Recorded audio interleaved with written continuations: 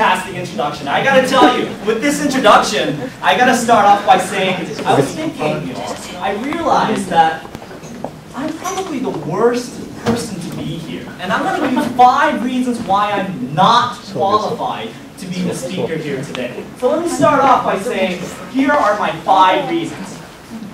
4 months into my first year at university, these were my marks. Take a look.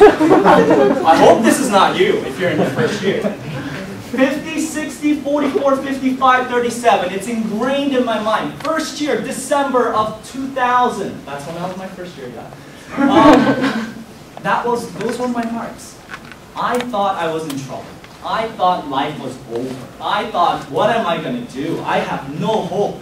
You know, my grandmother and my mother, they're all saying, like, you know what are you doing? You're failing. I'm failing out of school. In fact, after that, second year university comes by.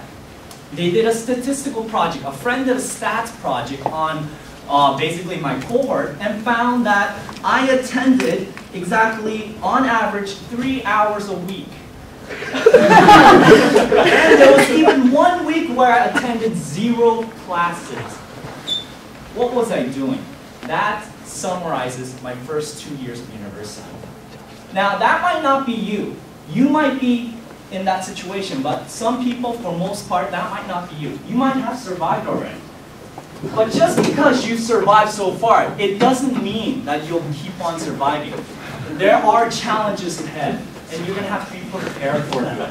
Now, how did it come, like, what happened to me? What happened to me? I don't get it. Like, someone who's a prof right now, teaching, doing well in school, what happened back then? Well, to start off, I was into girls. I was chasing girls like crazy. Hey, there's a lot of guys in here. I'm sure you're all thinking the same thing. But that's what I was doing in my first year at university. I was chasing girls.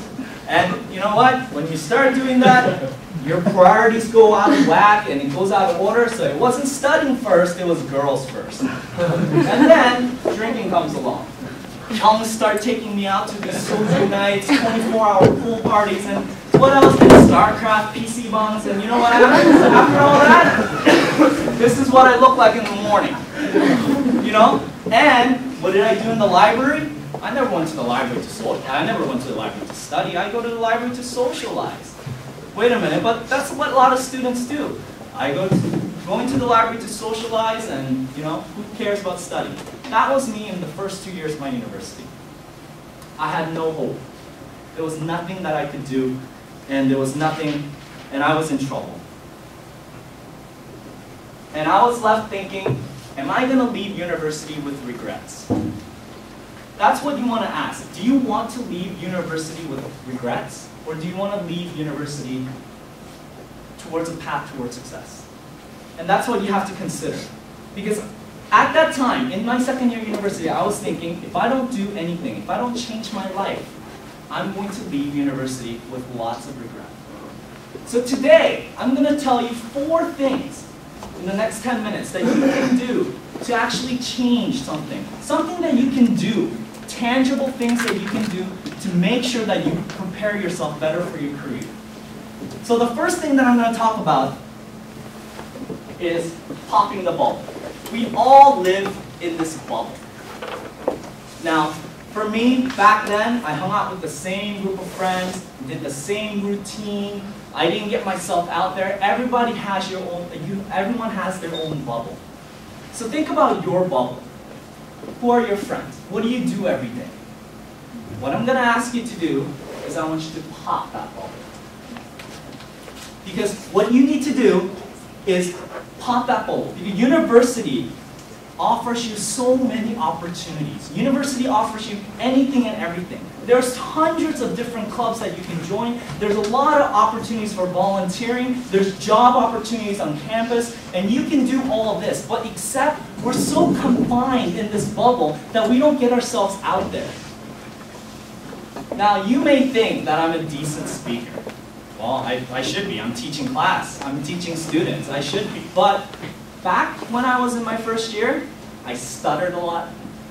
I made incoherent sentences. Like, I didn't know how to speak. I was grammatically all wrong. Like, everything was just out of whack.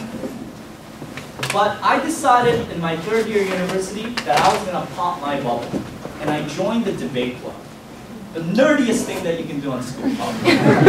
But I did it. Despite the stereotype, despite the fact that no other friend wanted to join me in this debate club, I wanted to take a challenge and help myself become a better public speaker and debate and increase my arguing, logical skills, all that blah blah blah comes with debate club. And I did. And I think I still struggle sometimes, but overall I think I became more confident in speaking in front of people. I can talk more clearly, I can talk loudly. So these are some of the skills that I learned. Now, I'm not telling you that you should all go and join this debate club, but I want you to think about this one other activity that you can do outside your bubble right now that could improve you, that could help you become a better person, develop you in some way. And if you think you're too busy, believe me, you can cut down on your Facebook stalking time, and I know you all do it. You can cut down on your library socializing time and actually do something that's going to develop you as a person. Because I'll tell you, when you get out there in the corporate world, everyone will tell you, you're more busy. You're busier than ever. And you don't have time to do these extracurricular activities. So do them right now. Pop your bubble, and I challenge you to pick at least one thing next year, mostly for most of the people, academic year, to actually do something and help you to become a better person in that way. Now, speaking of that, I want everyone to start thinking about how to build your resume. I'm going to give you a scenario. 2 graduates coming out of university. Okay? Person A has excellent marks, A+, the top student in the class.